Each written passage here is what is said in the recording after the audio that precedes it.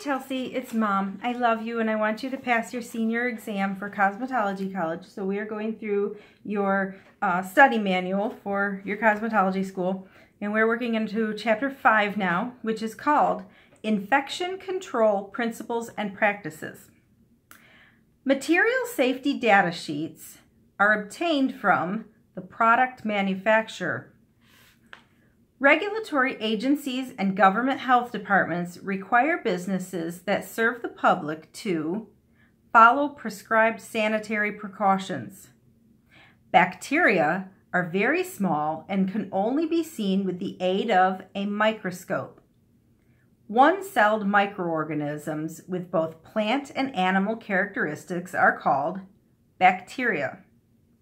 In the human body, non-pathogenic bacteria help metabolize food, protect against infectious microorganisms, and stimulate the immune response. Bacteria can exist almost anywhere. A small minority of bacteria that cause disease when invading plant or animal tissue are pathogenic. A type of pathogenic bacteria that require living matter for growth are called parasites. Pus-forming bacteria arranged in curved lines that resemble a string of beads are streptococci. Cocci are pathogenic bacteria that are round-shaped. Bacteria that may cause strep throat or blood poisoning are called streptococci. Bacteria that grow in pairs and can cause pneumonia are called diplococci. Lyme disease, syphilis, or sexually transmitted diseases are caused by spiral or corkscrew-shaped bacteria called spirilla. In humans, pathogenic bacteria are known to produce diseases. Bacteria are transmitted through the air and rarely show active mobility are called cocci. Bacillia and spirilla, I don't know if I pronounced those correct, spirilla, bacilli and spirilla bacteria are both motile and use slender hair-like extensions known as flagella. Harmless bacteria are what type of bacteria? Non-pathogenic bacteria. In 2000, a bacteria called Mycobacterium fortunatum furunculosis caused a client outbreak due to the failure of a practitioner to follow proper disinfectant guidelines for whirlpool foot spas. Bacteria generally consist of an outer wall containing a liquid called protoplasm. The life cycle of bacteria has two distinct phases, the active stage and the inactive or spore-forming stage. The process whereby bacteria grow, reproduce, and divide into two cells is called mitosis. Bacteria that pose little or no risk to a client in the salon getting by are dangerous in the medical setting are called anthrax and tetanus bacilli. Let me reread that because I think I read it wrong.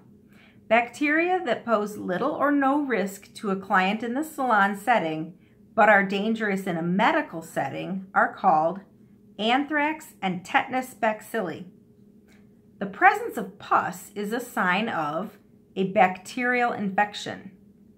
When body tissues are invaded by pathogenic bacteria, it is a sign of infection.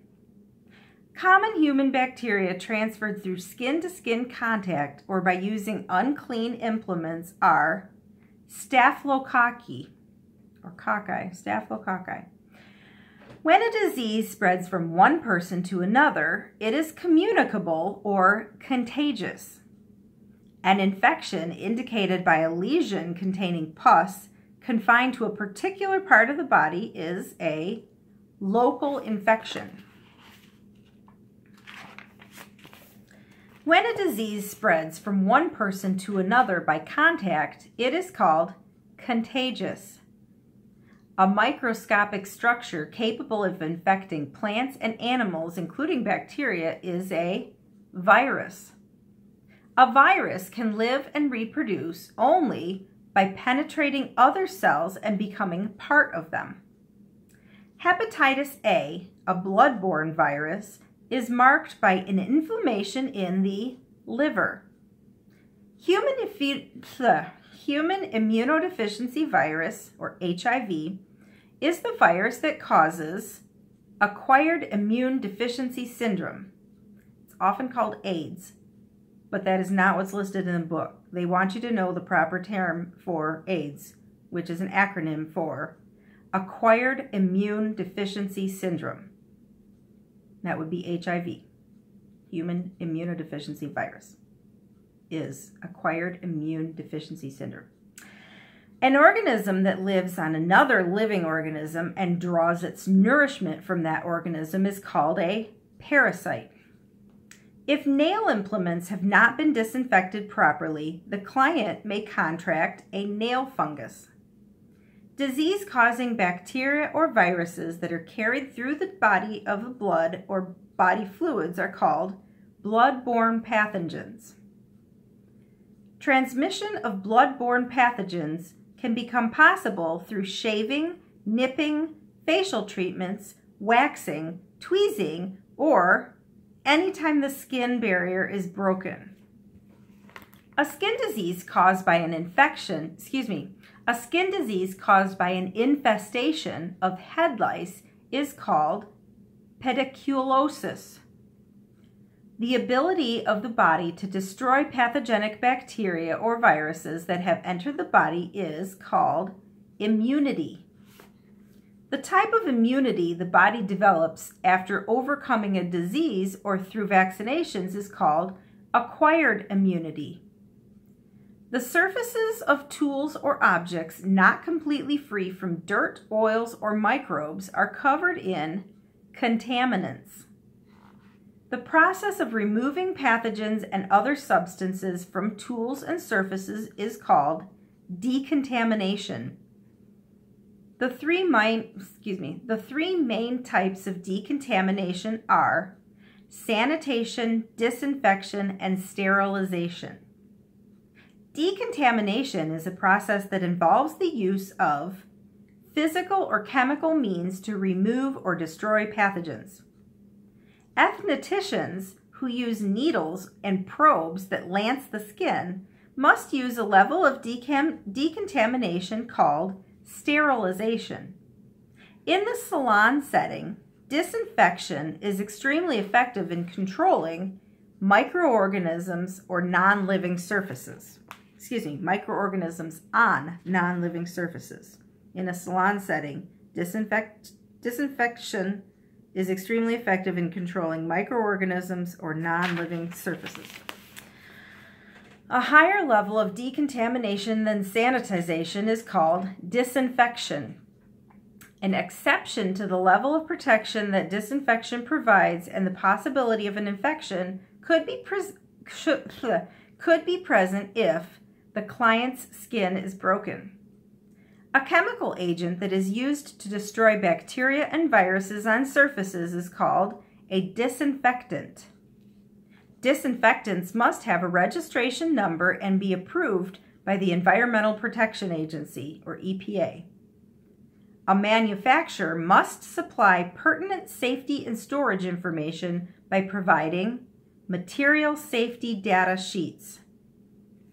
The agency that enforces safety and health standards in the workplace is called OSHA, the acronym OSHA. The agency that enforces safety and health standards in the workplace is OSHA. A disinfectant that meets regulatory agency requirements for destroying bacteria, fungi, and viruses is called bacterial, fungicidal, and virucidal. A disinfectant used in salons should be appropriate and have the correct efficacy. A salon implement that accidentally comes in contact with blood or body fluids should be cleaned and completely immersed in an EPA-registered disinfectant. Any item that cannot be disinfected after use on a client must be discarded. Common, very safe, and useful types of disinfectant that contain sophisticated blends that work to disinfect implements in 10 to 20 minutes are quaternary ammonium compounds.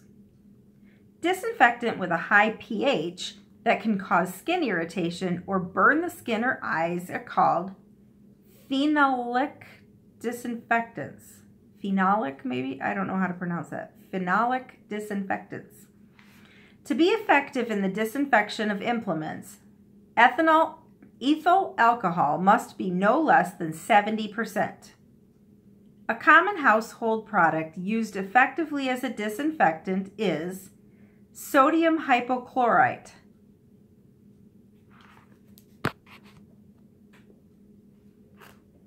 When mixing a disinfectant solution, add disinfectant to water and mix according to the manufacturer's exact directions. To avoid contaminating implements, remove from a disinfectant solution using tongs, basket, or gloves. Store a clean disinfectant implement in a clean, dry container.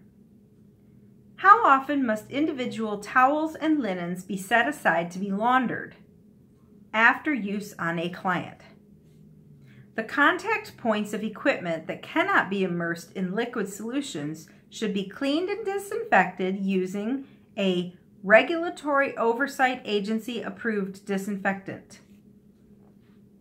At the end of the day, the disinfection procedure for a foot spa should include removing and cleaning the screen, washing the screen and inlet with soap and water, and totally immersing the screen in an approved disinfectant according to the manufacturer's directions, and flushing the system with low sudsing soap and water for 10 minutes, rinsing, draining, and letting air dry. Every week, foot spas should be cleaned following the daily procedure and filled with a disinfectant solution at least 6 to 10 hours, then drained and flushed. Any disposable material used in cleaning blood spills should be placed in double bags before disposing or placed in a container for contaminated waste. The first step in the decontamination process is called sanitation. When using liquid soap, scrub your hands and lather for at least 20 seconds. The use of bar soap is prohibited in most salons because bar soaps grow bacteria. Which of these is a danger of using antibacterial soaps? They may promote the growth of resistant strains. Antiseptics are effective for sanitizing the hands. The agency that sets the standard for dealing with blood-borne pathogens is called OSHA. Universal precautions require employees to assume that the human blood and body fluids are infectious for blood-borne pathogens. A client that is infected with hepatitis B or other blood-borne pathogens and shows no symptoms or signs of infection is called asymptomatic. And that is the end of chapter 5. That was a long chapter. We'll get into chapter 6 in the next video.